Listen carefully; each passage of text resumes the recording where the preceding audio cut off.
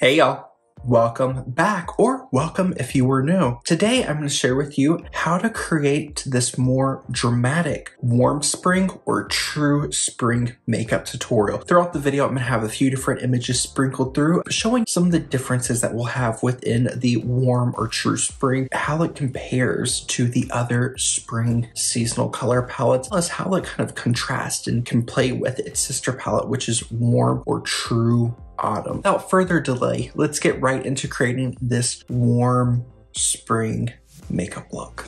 Getting started with the true spring or warm spring makeup tutorial. I've already done my complexion, and that's mostly because it took me a little bit to get the right color. The products I use for my face and everything else will all be listed in the description box for your convenience. But just to give you a quick overview, I prepped my skin with the Can Make Mermaid Skin UV Gel. This is an SPF 50+ with a P rating of 4+. This is a mostly translucent sunscreen with the slightest golden reflect. So that's going to help neutralize the more cool, ruddy tone of my skin. And then I use the Bobbi Brown Vitamin Enriched Face Base and Vitamin Enriched Eye Base to help prep my skin, because I needed to go with a little bit more base makeup than I would normally use because I'm having to alter the color of my skin to make it warmer. My skin is quite cool and pink, opposite of what we would find in a warm spring makeup look, as people who fall into the warm spring color palette are very warm toned. Anyone in the warm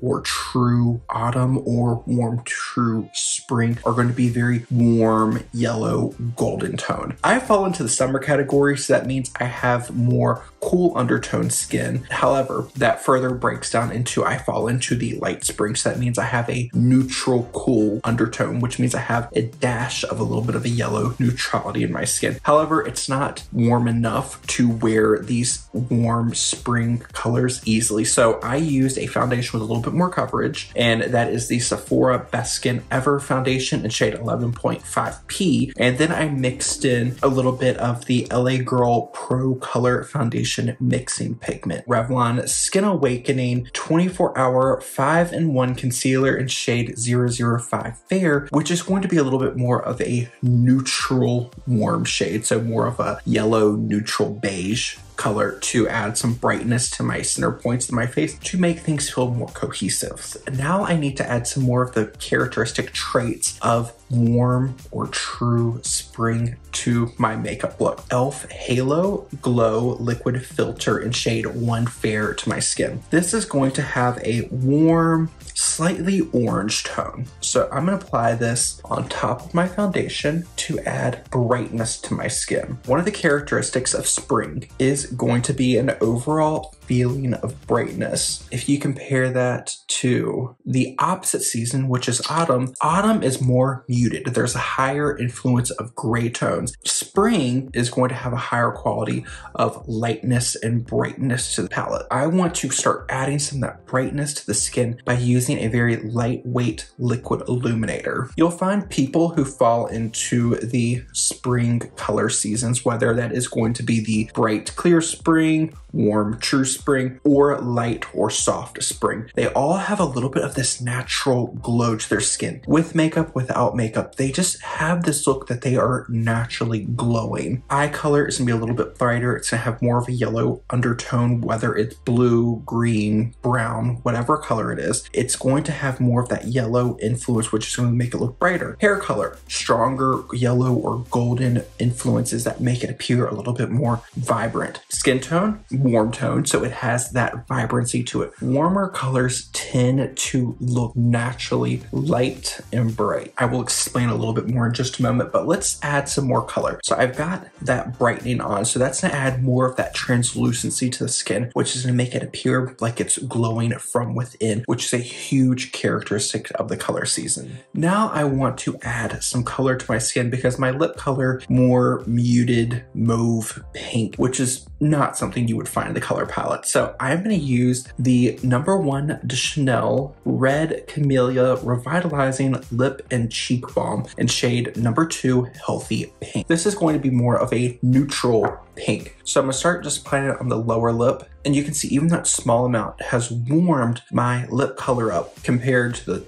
upper lip, which has nothing on it. This just looks more in balance with my overall skin tone. I'm going to go ahead and take a little bit of this color and I'm going to apply it to the cheek and then use my brush just to blend it out. If you are someone who is, I would say, a warm spring or a warm autumn, this shade from Chanel in Healthy Pink is such a beautiful no makeup tone. It's going to give you just that little bit of a flush of color to the skin. Appears like it's your natural healthy skin tone, playing up that glow that the color palette would naturally have. Anything I have left on my brush, I'm just taking to a few other places on the face that I like to apply blush. So expanding to the side of the face, bridge of the nose, and to the chin, because when we would naturally flush, the color goes a little bit all over instead of just concentrating here on the cheeks. I want to go ahead and set this down. I'm going to use the Flower Beauty Light Illusion Powder in shade L1 Porcelain. This is going to be a little bit more of a neutral, warm shade. So it's just going to help further neutralize with a little bit of warmth added to my skin tone to make the color products that we apply on top feel more realistic. Warm tones appear to have a little bit more of a brightness to them than our cool tones. And a great example I always think about is when I worked for MAC Cosmetics. All the foundations are going to be neutral cool or neutral warm. Now, compared to what we're talking about today, that's all reversed. NW50 versus NC50. NW is the cool pink tones and NW is the warm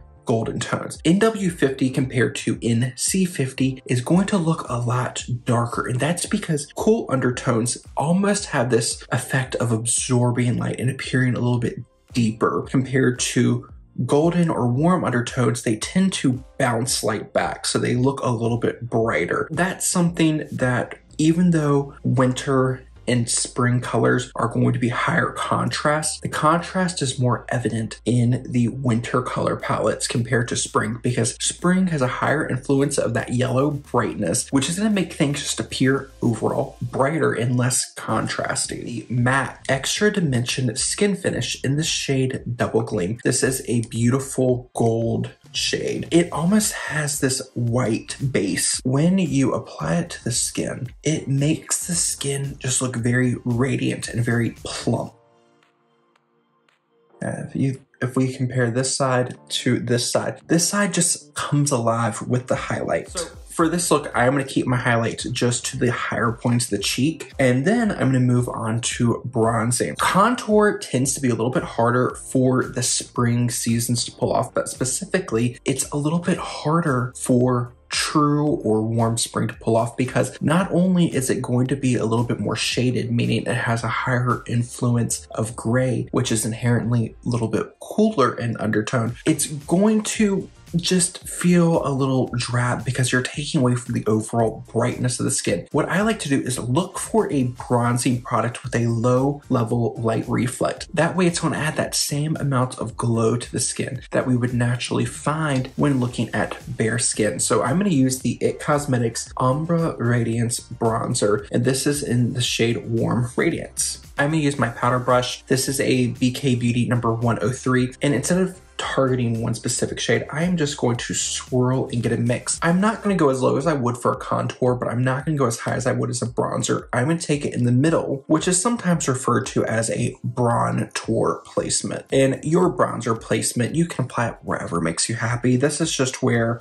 in my mind, it's going to work best for the look that I have in mind. Whatever I've left, I'm going to run on my nose and on my chin. I'm also applying the bronzer to my ears and my neck because I need to warm those up to feel more cohesive with the color that we're about to apply to our skin. Or else things are just going to feel very kind of floating in middle of nowhere. It's just going to feel very off balance. So to balance everything out, I'm going to warm up my neck and my ears, and whatever I've left, I'm just gonna run it on the backs of my hands to warm those up so they don't feel as stark. Because anytime I alter my face color. I like to do a little something to my hands because it drives me crazy when the hands, neck, and face are all different colors. So if I was doing this with makeup, I would use something like a MAC face and body, something that you can apply that stays and doesn't transfer much, just to create more balance. But for the video, a little bit of powder bronzer on the back of the hands will work.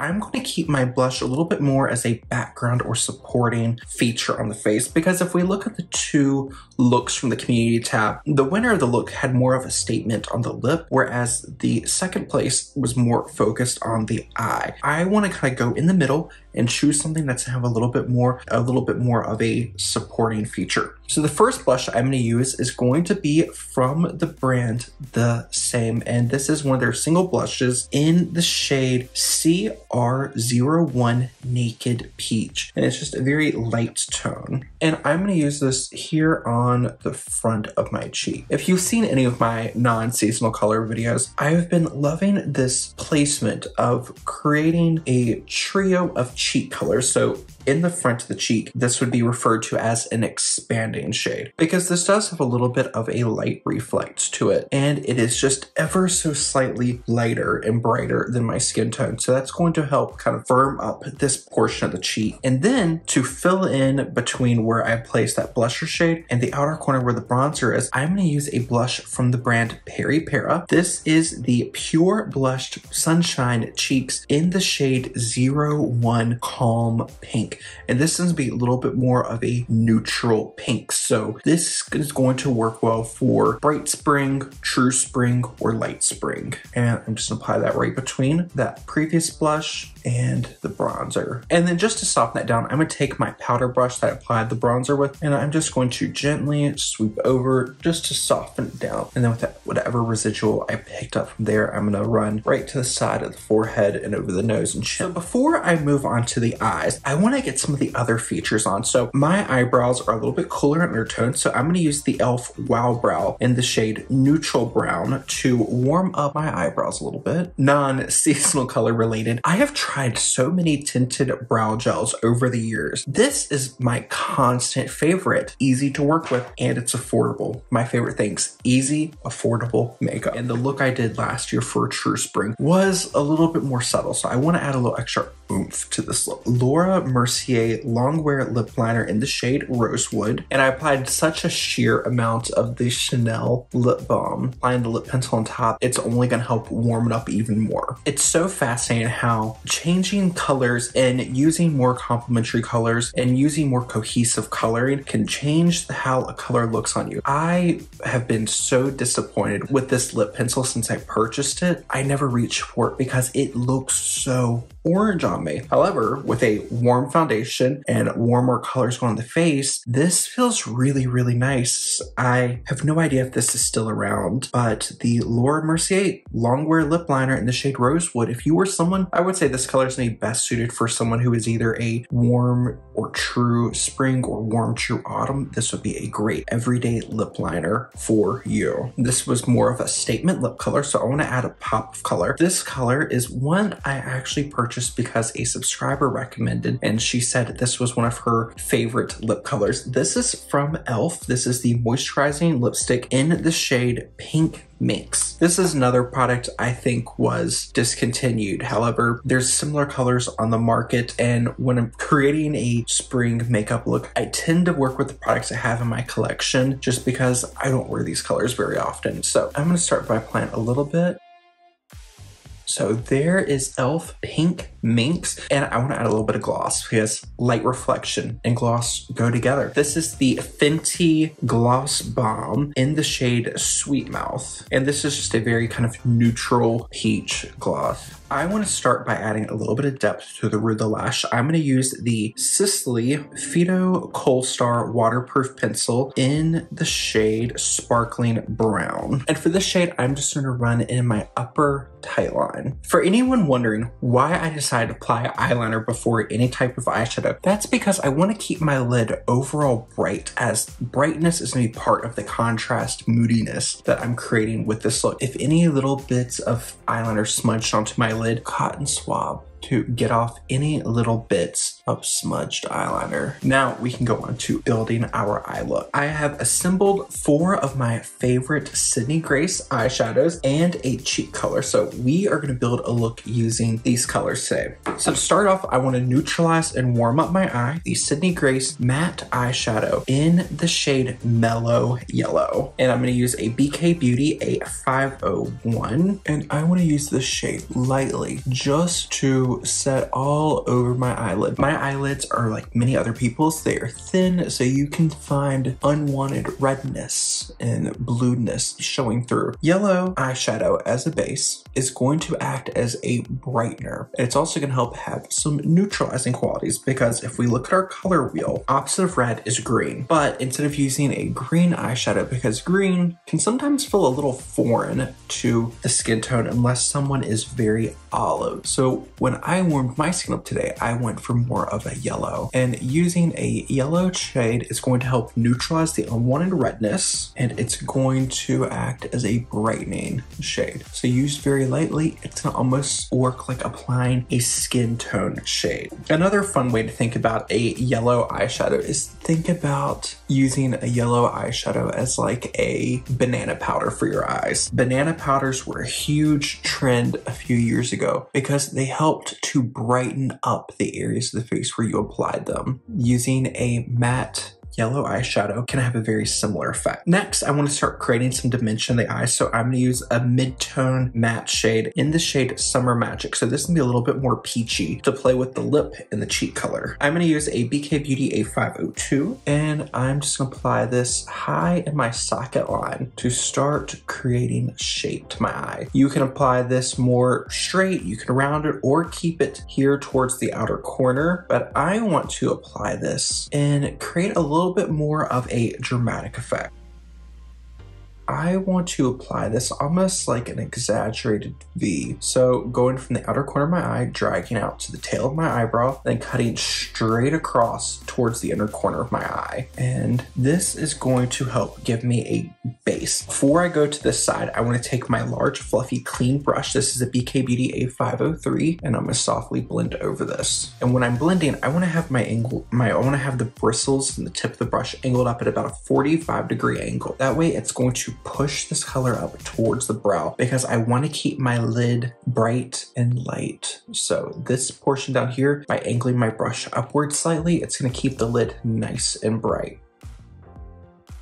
So now that I have a clear example of where I need this color to be, or where I want this color to be, I can build up and just soften out and blend, angling my brush slightly upwards to diffuse the color up and out to help keep the eyelid nice and bright. I'm going to now use a smaller brush. This is the BK Beauty 8504 Sydney Grace matte eyeshadow in the shade Mom Ride, and this is going to be a dark, warm chocolate brown. For this, it might be helpful to have a small handheld mirror, because you want to be pretty exact with your placement. Tilt my chin up and look down into the mirror. That way my eyelid is stretched. Using my brush at that 45-degree angle, I'm going to gently apply just where I want that eyeshadow to be. And I'm using this to sketch, taking a little bit more and applying it on the outer corner of the eye. Then I'm going to switch to a slightly larger brush. This is the BK Beauty A502, the brush I was using to apply the orange eyeshadow with. And with this brush angled up at 45 degrees, I'm going to start doing small buffing motions to blend that eyeshadow. Roughly blend it out. I can now switch to windshield wiper motions, keeping it very, very controlled. And when I pull to the inside, I don't want to extend and bring this past the center portion of my eyelid, because even though I did not apply any color here, if I use that windshield wiper motion, pull it all the way in, it's going to darken and dilute the brightness that I want to keep here on the inner corner. So just kind of keeping it focused from the outer corner to the midpoint of the eye. And you can even use little buffing circular motions. My large blending brush, and again, angled up at 45 degrees. Windshield wiper motion side to side from outer corner to the midpoint. You can do a few little buffing circular motions just to help diffuse it if that helps. And we can see this side to this side, it's going to have a little bit more depth. It just helps to brighten and boost the overall effect of the color. So I'm going to continue using the darkest shade, which was Mom Ride, that we used here in the outer corner. And I'm going to use the BK Beauty A504, which is the smallest brush we're using. And I'm going to tap off most of the excess. And I want to go, for this, I want to apply right under the iris or the colored portion of my eye, keeping it concentrated right to that point.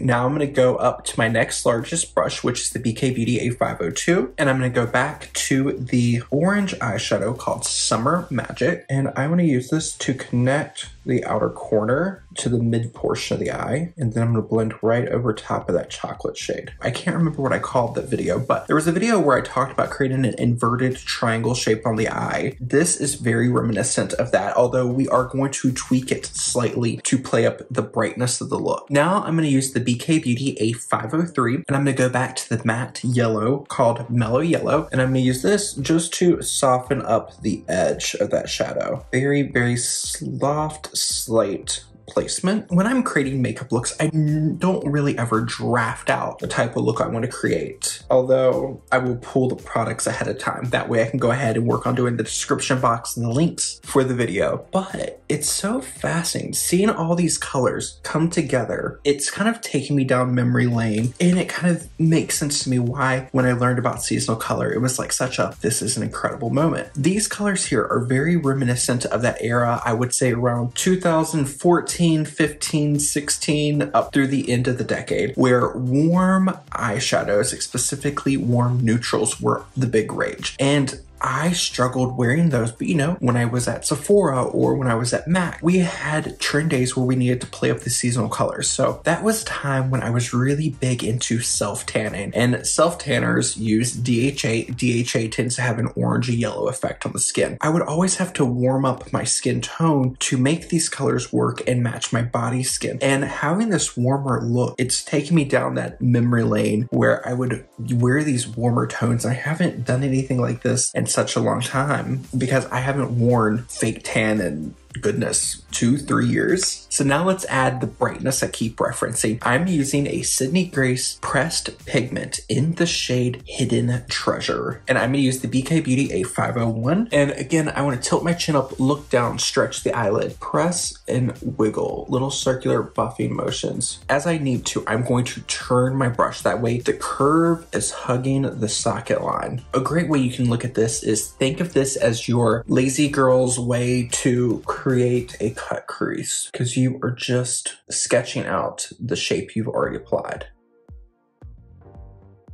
When I have less on my brush, I'm going to connect the inner corner of my eye to the darker shade we applied here in the middle. Next, I can use my BK Beauty A503, which is a large blending brush, and I'm just gonna go on the edge of that shimmer we just applied and blend.